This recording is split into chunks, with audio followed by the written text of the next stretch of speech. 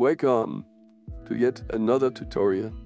Although today we'll do something slightly different, because other than the last couple of weeks where I've primarily shared with you what I've built and how you can use that, today we will focus on enabling you to be able to do similar stuff. And the first step is to set up your Knime analytics platform correctly, including the right extensions and so on and so forth. And that's exactly what I'm going to walk you through today, so that you will never have to worry about installing a single Python package of a workflow that you've downloaded in your life again, okay? Oh, and as you can see, I have a new avatar and I'm on holidays. So let's get started.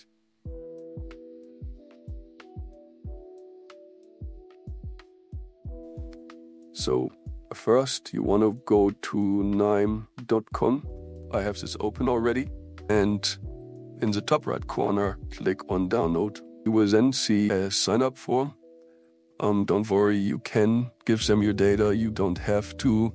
Although I have to admit, it's not that you'll be massively spammed. They more keep you posted whenever there are really updates that you need.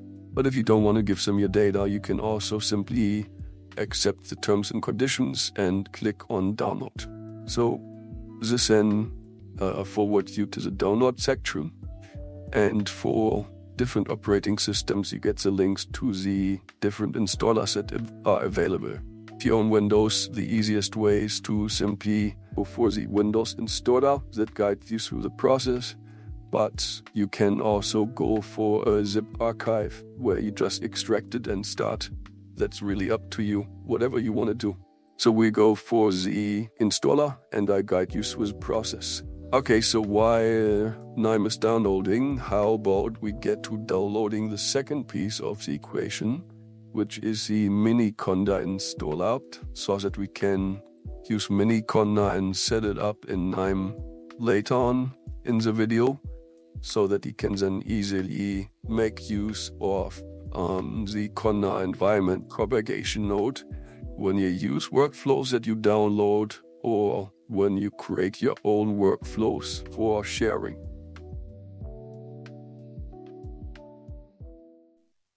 To grab Anaconda, simply go to Buffer, type Miniconda, and follow the first links that you find. On the first window, you will immediately see different installers, again for different operating systems. We will just grab the Miniconda for Windows 64-bit. This should be quite a quick download, as it's not the largest package. And once it has finished, simply launch it. Once you open it, follow the instructions, accept the license agreement. I install it just for myself. Choose a path. I recommend leaving the default, and also remember where you save it. You will need that later when you install Python, or when you set up Python in Knime, better to say. I just choose a different directory because I have it already installed.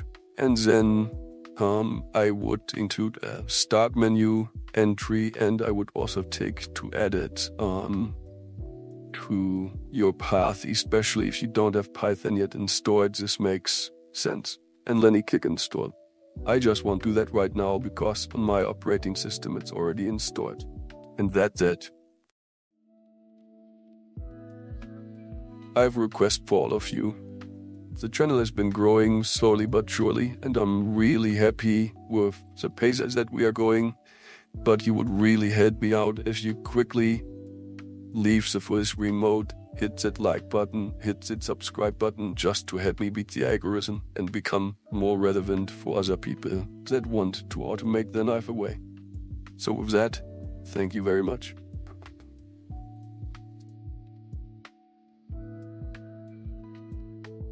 Alright, download seems to have finished. Simply browse to wherever it is or go to your downloads in the browser and click on open.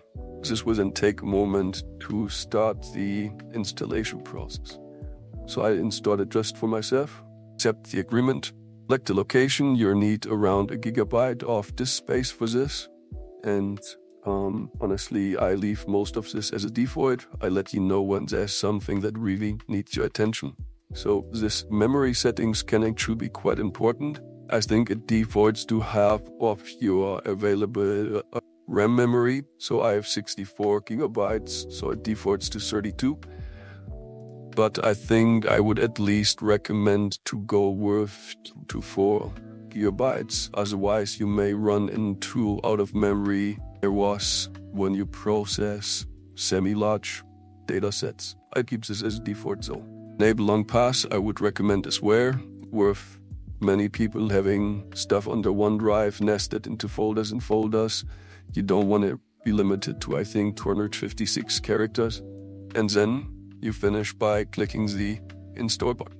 Okay, the installation is just finished and I've started the file via my desktop. I've actually downloaded a fresh version in a zip format so that everything that I do is now comparable.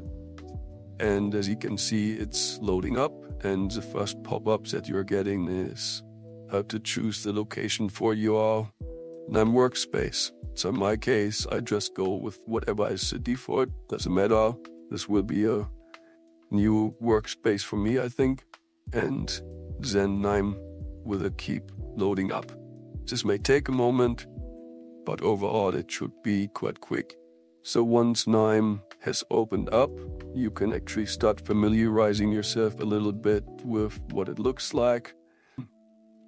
You could connect to the Knime hub at the bottom if you've signed up with an account. So that is what you need to do if you want to publish workflows like I do, so that other people can download them and use them. Or you can simply start exploring your local space or click to create your first workflow. So that's what we are going to do. And you can choose whatever name you like. I just leave it with the default for now. So once your workflow has been created, you can see the general user interface. On the left-hand side, you see as a default your search bar for the different nodes. So every node represents a different set of functionalities, and you can just connect nodes to one another so that you can sequence their functionalities. Let's briefly go through some of the settings that I would recommend you set before you get started. Because, for example, if I now start searching here for, let's say, rule-based, okay, actually finds that. That's good. What you want to check is if you click on filter, whether it's set on starter nodes only. So let me just do that. Throw filter, okay, that still pops up, but let's just compare based. So there are 3 entries if I search like that. And if I go and set this to all nodes, as you can see, there's a lot of more stuff that starts popping up. So my recommendation is, although you may be a beginner, to change this to all nodes so that you are just not missing out. As a second topic is, there are some extensions that I highly recommend that you install. And we'll look at 2 different ways how you can store them. If you know what extension you're after, then you can manually install it.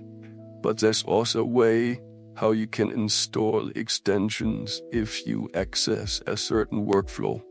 So one of the extensions that I think everyone should have enabled all the time is the columns, the expressions one. So that gives you one very useful node, the columns expressions node. And the way to do that is you go to menu, select install extensions, and in the window that pops up, you can just use the filter. So let's just search for expressions. And there you see the Knime expressions popping up. Just select that, click on next. Then in this window, you have to select it again and go next again.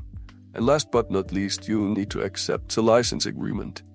So most of these will be these GNU licenses, general public licenses. There may be some other nodes maybe that someone with a commercial interest has created that may have a different license, so just pay attention to that, and then you click Finish.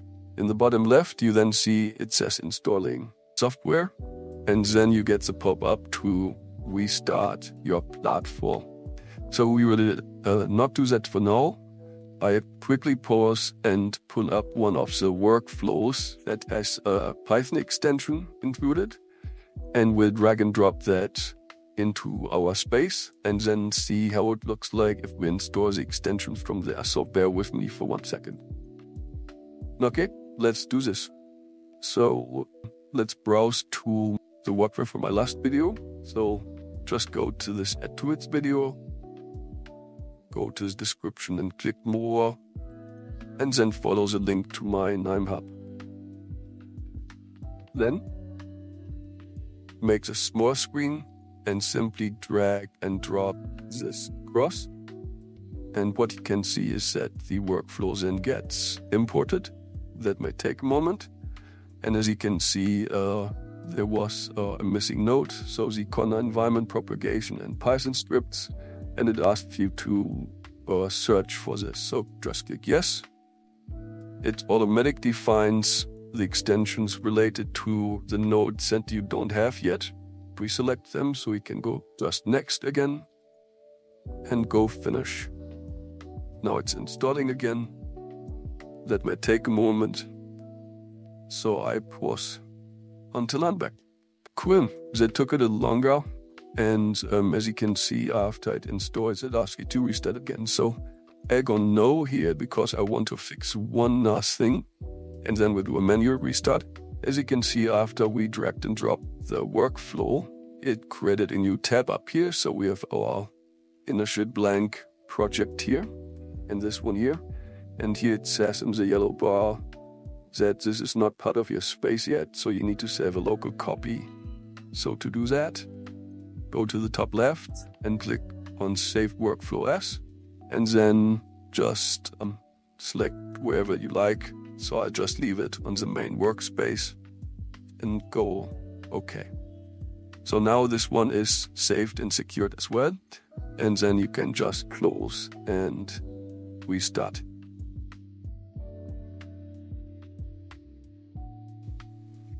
So that's almost everything done for today. We have downloaded Knime. We have learned how you can install extensions, either by manually installing them or by downloading a workflow that has extensions included that you don't have yet.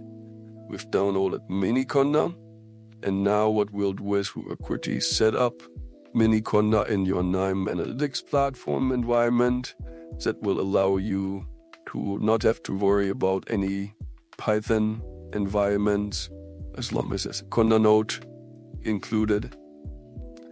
And then last but not least, as a little bonus, we will build a very quick user interface component similar to what you've seen from myself in previous videos. So let's do it.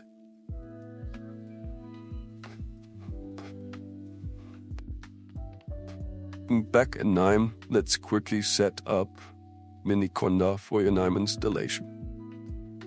In your Knime window, in the top right corner, click on the Preferences button. And after that, expand the Knime section and click on Conda. There's a good chance that it will, by default, detect the right path, and after a moment it will show that the version has been tested and everything's alright, so then you don't need to do anything. If that's not the case, remember how I told you to make note of where you saved and installed your Conda. Simply click Browse, go to that folder, no need to select any file or anything like that, and click Apply and Close. So one other thing that you can quickly check is going to Python, and you can leave it as bundled. So with Knime, there's a default environment coming with it already that you can use without installing Miniconda or anything like that, or consciously installing Python in the system. But let's say if you are someone like me who wants to expand the Knime functionality using Python scripts, you may then want to switch to Conda and manually select the Conda environment that you have set up yourself. As you can see, I have quite a few of these. But for now, we leave it with bundled and then click apply and close.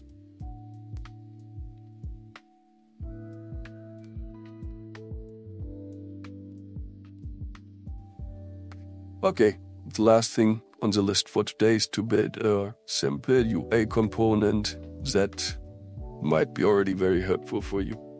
So what we're going to do is, let's assume that you get out of your ERP system, SAP or whatever CRM system, data in a certain format, and every month you want to transform that or create reports out of that, and you're doing that in Knime. There's a fairly easy way how you can create a file upload component to easily select the file and then let everything in its one. So let's do that. In your notes section, search for widgets. And all these blue widgets are things that you can build a user interface with. I mentioned already we want to upload a file. So we take the file upload widget and drag and drop it into our workspace. So if we say execute and view, you are already prompted to select the file. But before we do that, let's quickly configure. So right click configure. The label will be the message that is displayed above the select button. So let's call it choose reporting file. And here we will give it a name of report upload. And click OK. And now if we say execute and open view, you see choose reporting file. If we click select, by being prompted to select a file, I've placed a dummy data set up here that I select. It's about the Starbucks drinks menu. Go apply, and in my case, applied as a new default. Hit close. And you see the traffic lights on green. And down here we have a lot of information. We have seen file name. We have the URL. We have the path, and this is exactly what we will need in a moment. And you can also see that we have selected a CSV file. So what we now do with this file, because we know there's nothing that we can really look at here. So we now need to pass it to a CSV reader. So clear the search, type CSV, and you will find a CSV reader. Drag and drop that onto your workflow canvas. And then this little red dot, connect it, drag it across to the CSV reader. That is a flow variable port.